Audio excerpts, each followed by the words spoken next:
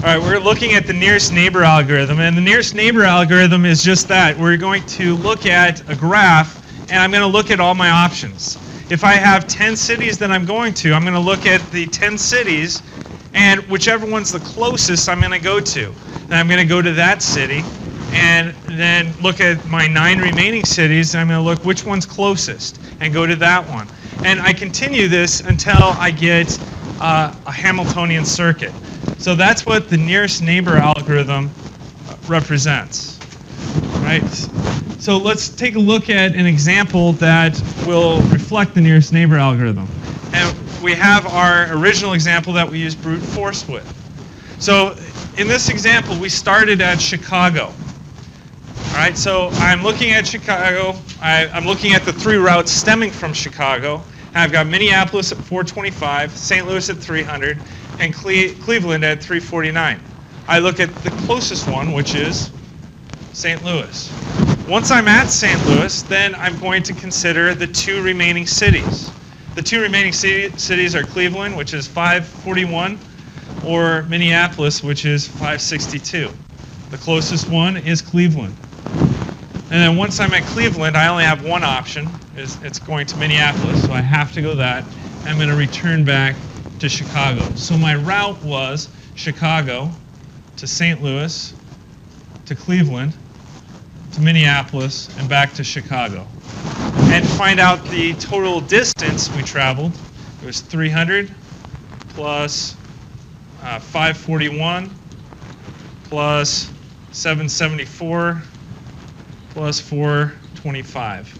And when I add all of these together, I have my route, rather than doing the brute force and calculating all 6.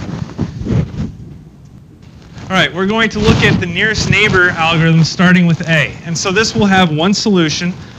When we start with A, we have to go with the closest vertices. So I consider all of these vertices. I consider the 600, the 650, the 550, and the 700. And I choose the smallest one, which was D, going to D. And so when I'm building this Hamiltonian circuit, I'm going to start by listing my starting vertice, and then I'm going in the direction of D, and that value is 550. So when I calculate my distance, I have all the calculations here, and then I'll have my route, which will be the answer here. So from D, I have to consider 800, 850, or 400. The 400 is going to be the best next route, and that goes to E. So I'm going to write that 400. And then from E, I've got 2 possibilities, the 950 and the 750. The 750 is the closest, so I'm going to go there. So C and 750. And I need to go to B, so I have the 500. And then from B, I'm going to complete my Hamiltonian circuit and go back to A. So this is going to be B and then A. And this is 500 and 600. Not sure if we can... All right, so now I've got my Hamiltonian circuit. Now to calculate the value, I'm going to add these numbers. So this is 0, 10, the 1, 10, 17, 22, 28. So 2,800 is the value of that circuit. Now if I start at a different vertice, let's start at B. At B, I'm considering the 600, the 500, the 950, and the 850. So the 500 is the best. From there, I consider the 650, 750, or 800. 650. Then the 550 is next. Now I only have one option. That's the 400. And then from here, I need to complete my Hamiltonian circuit. There's my 950. And so to build the Hamiltonian circuit, I've got B. I went to C, then A, then D, then E, and back to B. And the values, I have 500, 650, 550, 400, and 950.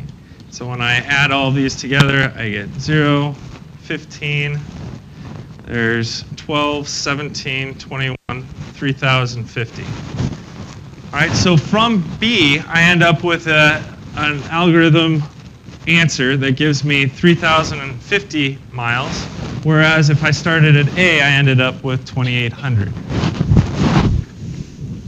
So sorted edges algorithm is the next algorithm, and this is an algorithm that first requires you to do what's in the title, sort the edges. So we're going to take all of the edges and we're going to sort them, and it's generally from least to greatest. And if we're dealing with distances, that makes sense. But if we're dealing with profits, so each edge represents the amount of profit, I'm going to want to go from greatest to least. So you need to consider the situation before deciding which order you're going to sort them. But for most of our example problems and homework problems, we're going to sort from least to greatest. Then I'm going to start filling in the edges. I'm going to fill in the edges so that I don't have any vertice that has two or more edges coming from it. And then I'm also not going to complete a Hamiltonian circuit until all of the vertices have been touched. Okay, so those are two important rules when we're doing sorted edges algorithm.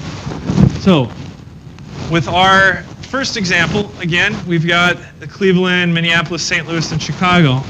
The most time-consuming part of this algorithm is actually sorting the edges. So I'm going to take the 300, that's the lowest, 349, then 425, then 541, 562, and 774.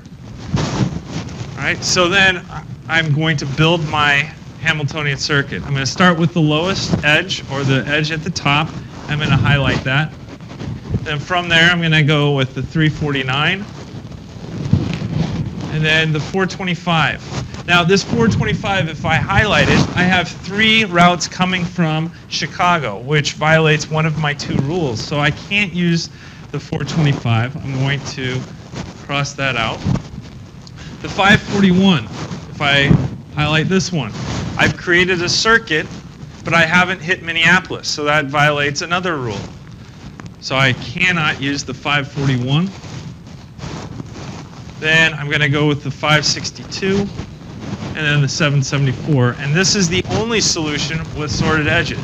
With nearest neighbor, I can ask you to calculate from each vertice as your starting point. With sorted edges, there will only be one solution, always. And again, the most time-consuming part is listing all the edges from least to greatest. So with this graph, we have our edges. I have them already sorted over here. We're going to start with the 400. So I am going to highlight this. Now, the next piece is going to be the most commonly missed question on the test. If I had to predict, this 500, can I do this? Now, does it violate one of my 2 conditions? Do I have a vertice that has over 2 edges coming from it? No. Did I create a circuit? No. So this does work, and this is disjointed right now. But when we put together this puzzle, it's like putting together the interior of a puzzle and then also the edges and then trying to fit them at the end. It still works. The puzzle will work, but it doesn't look quite right yet. But this is not, it hasn't violated our 2 conditions. So I've got the 500. Now I'm going to go to the 550. Can I do this 550? Yeah, I haven't violated either one of my 2 conditions. So I've got a valence of 2 now from D. I can't use this 850. I can't use this 800. The 600, can I do that one? Yeah, the 600 I can do. Now I've got them all connected. Now I want to create my Hamiltonian circuit. The 650, that creates a circuit with A, B, and C, so I can't use that one. I can't use the 700, same thing. Circuit between A, D, and E. The 750 is the last one I'm going to use. That creates my Hamiltonian circuit, and all of the edges have been touched.